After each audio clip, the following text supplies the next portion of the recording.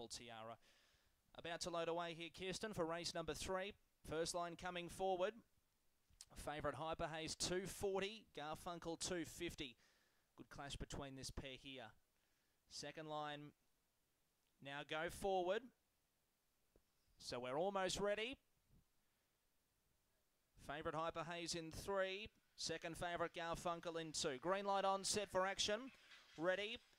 Racing, Hyper Haze stepped okay, so too did Garfunkel. He's poking through, he's going to find the lead. Garfunkel led, Hyper Haze through to second, Yosemite Sam third.